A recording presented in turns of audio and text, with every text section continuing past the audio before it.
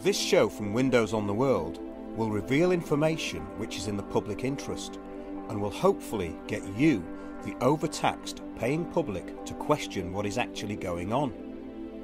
The Dartford Bridge and Tunnel on the M25 motorway in the UK operated toll barriers until they were taken away and a new system of ANPR was introduced in 2014. This has so far generated over £3.5 million worth of penalty charge notices for drivers who have failed to pay. The promise to the public was that the bridge was to be paid for out of tolls by 2003. When the booths were taken away, the toll was changed to a congestion charge and increased by 20%. This distinction was never explained, nor is the fee called a congestion charge on the website, but the new terminology clearly deceives the public, as the toll was only introduced to cover the costs of building the Dartford Bridge, which, as stated, was meant to be paid for and toll-free by 2003. This appears to be manipulation to fit in with the low emission zone and congestion charge agenda being extended massively by the corporate puppet London Mayor Sadiq Khan. Since November 2014, motorists have had to pay remotely, online, at retail outlets or by phone. This discriminates against people who may not use computers. A single journey for a car costs £2.50, and there is a penalty charge of £70 if this goes unpaid. That is reduced to £35 if paid within 2 weeks, but increases to £105 after 4 weeks. Now this is way out of proportion, and it's in line with the charging for parking tickets. A series of complaints reveals cameras misreading number plates and people being pursued for fines they do not owe. 80% of appeals were upheld, but only 1 in 25 motorists actually appeals a fine. If the public have paid for this bridge, why has the toll price gone up? And why are we still paying for it?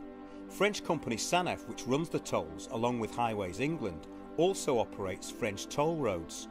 As the plan for the UK is more toll roads, this makes sense. Is it possible that both French and British drivers will be stopped on toll roads here and in France and have their cars taken by bailiffs for outstanding fines? The successful model for toll roads is to have foreign companies in charge. Do you want to subsidise a foreign company who may soon be charging you to drive on our roads? In the UK, police assist private bailiff companies with roadblocks for outstanding civil debts.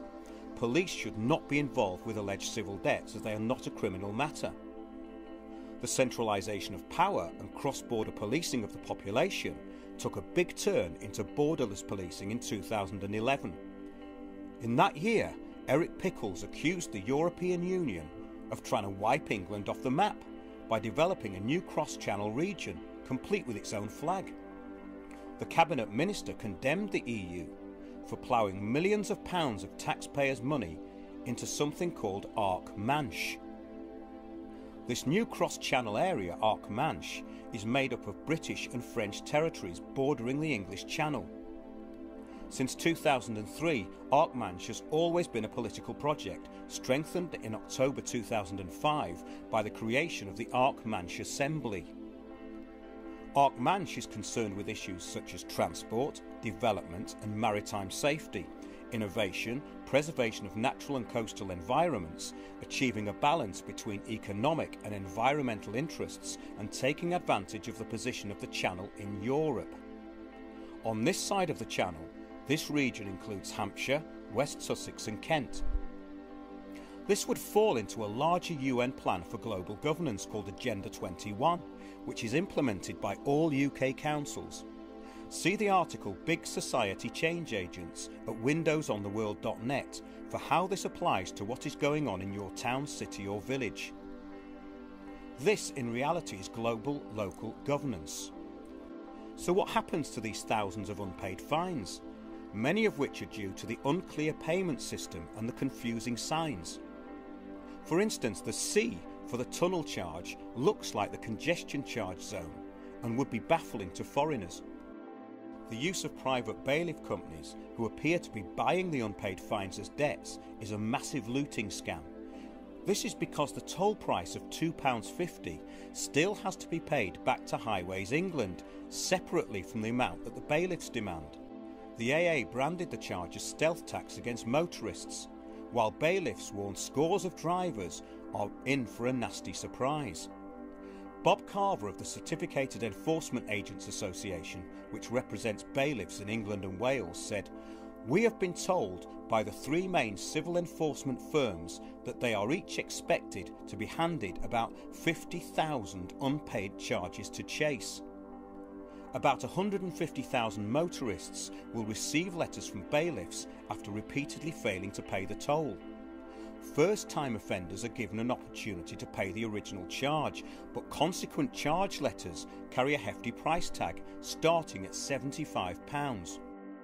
Cross-border policing by private companies leads to unaccountability, and that is what we're seeing with the Dartford crossing toll, which should have been scrapped by our own government in 2003.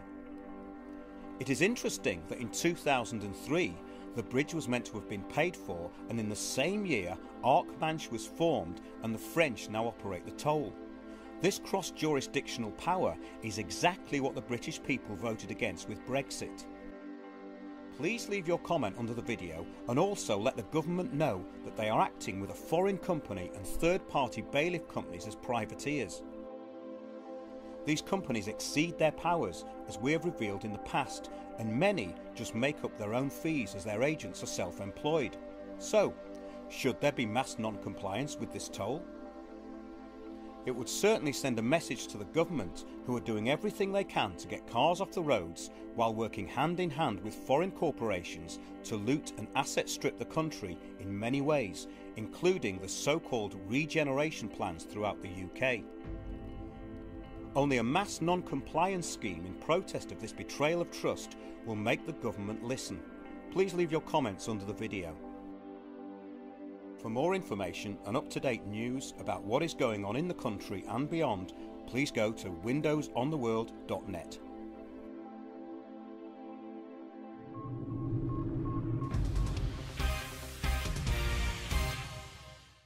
So Martin, what do you think of this? Oh, I'm disgusted. It's just clearly looting. It's clearly looting, isn't it? Yeah. It's clearly just inventing work for bailiffs to do, yeah, where no real offence has been committed. This bridge should have been paid for. They said they were going to pay for it in 2003. It was certainly a great improvement to remove the toll booths, but they could have just done that by making it a free crossing. I used to travel across the Dartford crossing every day, and the queues were horrendous. You used to put about half an hour minimum on your journey just because it included the Dartford crossing, and this congestion was entirely caused by people queuing for the tolls, because at peak times it was just horrendous. There was just so many people stopping, even just 10 seconds each. The traffic would back up. So removing the tolls was a great idea. Replacing them with a system where you have to remember that you were in an APNR system, and you have something to pay. If people are travelling, they're supposed to be concentrating on the road. They're concentrating on the road. You may very well forget that. B, it is highly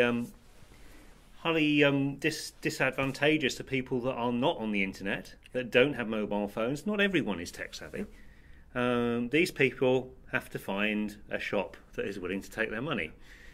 That's a pretty inconvenient thing to have to do, as well as everything else you're doing, just because you have these money grabbers that just want an excuse to make money where there should be no excuse to make money anymore. The bridge has been paid for, the tunnel has been paid for.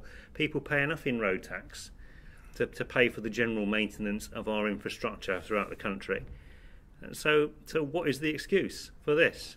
Well, it's very interesting because the way I see it is this is part of a much bigger plan, this Arc Manche, Yes. and getting SANEF involved. Because if SANEF are running the toll roads in France, Yes. I predict they will be running the toll roads here. Toll roads are coming. Now, this goes into a much bigger picture because, especially with these fines. Now, previously, if you were French, you'd probably never hear from this company again.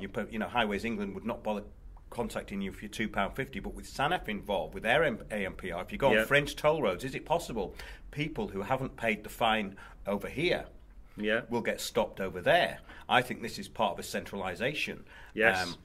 With these districts, so we'd be basically borderless. A lot of people don't know about this Arc Manche thing. No, I didn't. It's all out of the Hunger Games, really, isn't it? They're destroying countries and turning us into districts where you have no real representation, no real feeling that you're part of that district, because the bureaucrats in Brussels have just decided arbitrarily.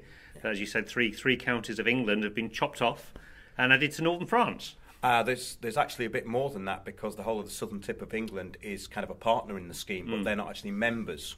I just looked on the Arc Manche website, and this is really quite worrying, because they're obviously doing their level best to get people off the road. We know there are too many cars, but the point is that the government is not addressing that directly. They're not stating there are too many cars. What they're doing is making it impossible to drive. So they're bringing all this in a very underhand way. Yes. But I just see this as a very, very bad thing, because with these partner companies, what's going to happen is, if we've got French companies running the toll roads here, we're going to have absolutely no recourse whatsoever. Absolutely Our recourse now is being taken away, because Highways England, the people who try and get through to them, there's many people who've been issued fines because their number plates have been incorrectly read, and there's nothing they can do.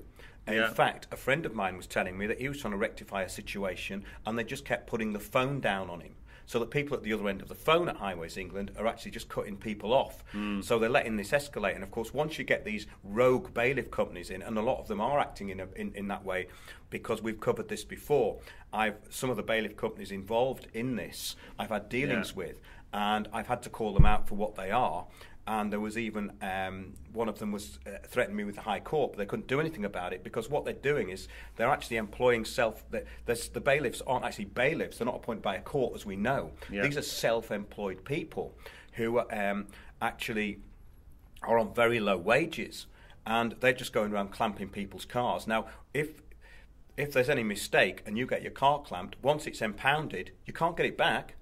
These people will not let you have the car back. And another thing is that if you try and cut their clamps off, what they do now is they actually report the vehicle as stolen. So the police stop you and you get arrested. So we're up against quite a lot here. It's not just what it seems, And also congestion hasn't actually improved. No, absolutely not. It's the same as the London congestion charge. It's the speed of traffic in London hasn't improved since Victorian times. The congestion charge for London was supposed to just open up the streets to London, make traffic flow. But when I do travel into London in the car, once you're inside the M25, the speed is amazingly slow. It takes you hours to just travel very short distances. Yeah. So I was trying to get through it a week ago, and it was on a Saturday night, and they actually put the barriers down.